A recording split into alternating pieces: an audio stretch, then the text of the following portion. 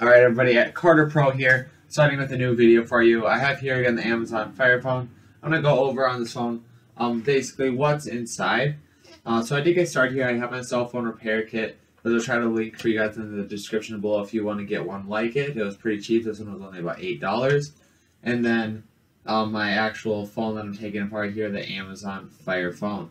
So what I had to do right away to take this apart is there was 2 screws on the bottom. I previously took those out. Those are the only 2 screws I had to take out. Then of course I had to take out the SIM card on the side of the phone. And that's the only thing that was connecting the top of the phone to the actual display. So then if I open that up, that's what's going to be inside the phone here on the Amazon Fire Phone.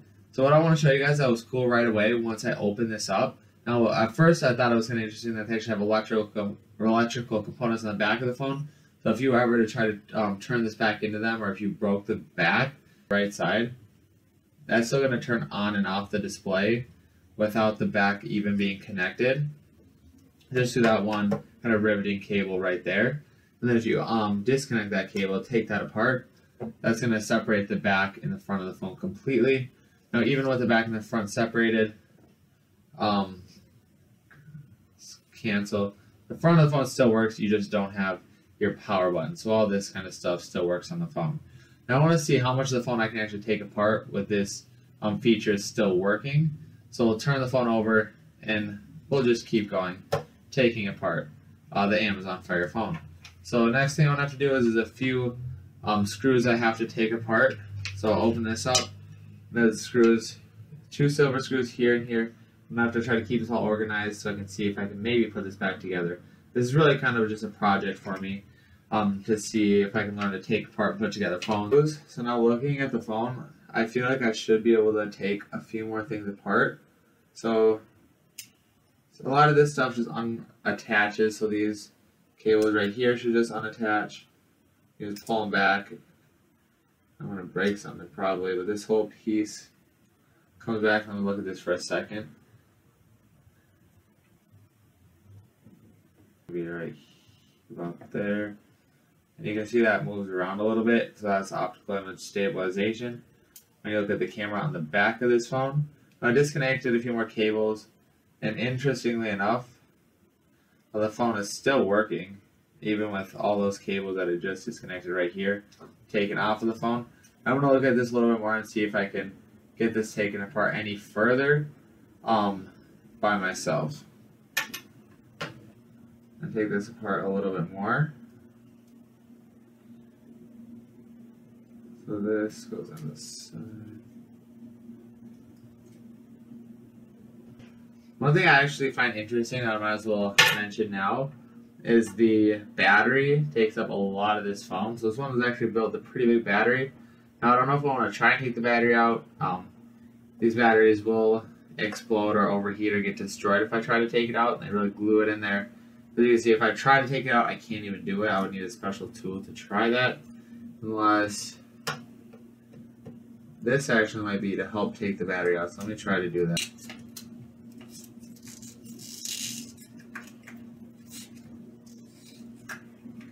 I'm working my way in.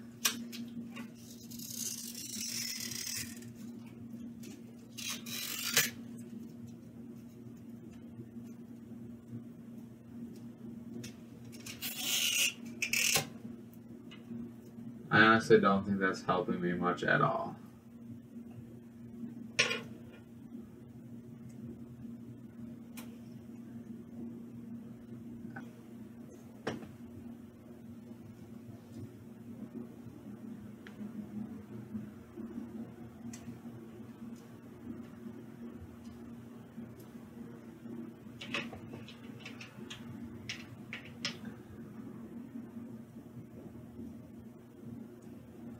The battery actually needs to be able to be taken apart or taken out in order for these pieces to come out of here and get from underneath the motherboard.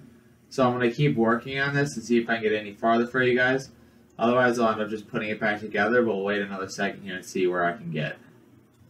Alright guys, it's taking out the battery and I got a little bit of smoke coming out of it. I'm going to open the window to get a little ventilation.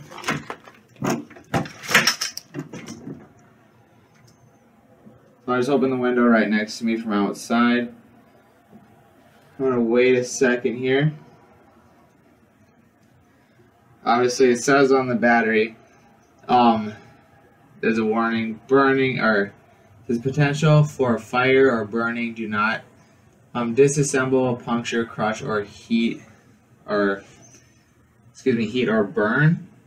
Obviously I'm probably doing that while I'm trying to take out the battery. Alright guys, this is smelling a little awkward. I'm going to come back to you if I get this battery off.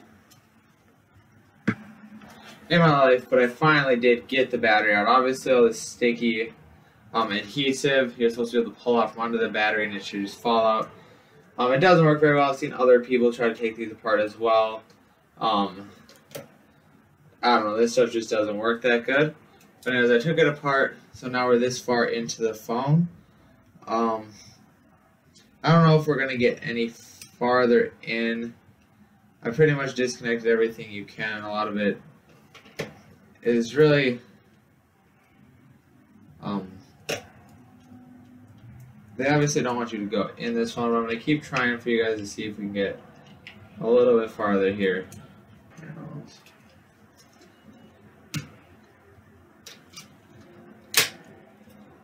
So I think I just take that apart.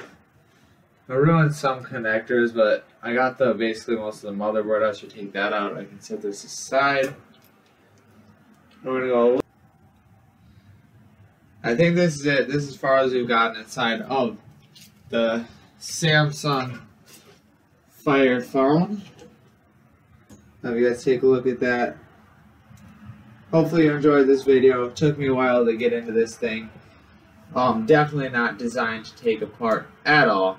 I hope you enjoyed this video. If you want to see more like it, just let me know. Again, this was just a fun project for me to see if I could even take apart a smartphone. Something I've never tried before. But yeah, if you like this video, let me know. And I'll see you in the next one.